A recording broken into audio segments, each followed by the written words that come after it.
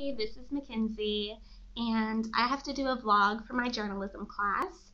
And this is my first entry, and it's about September 11th, 2001. I was in the second grade at this little Episcopalian academy, and my class was outside playing on the playground when a teacher came outside and she was like, "We have to get the students inside the school right now." And so we were rushed inside, and we went into the library and sat around this little salt and peppery TV. You know what I'm talking about? And we watched the collapse of the World Trade Centers. And I remember there was this boy in my class who was convinced it was a forest fire. But then our parents came and picked us up early, and my mom told me what had happened. And she was really upset, but I didn't understand what was going on. And so I was upset because she was upset.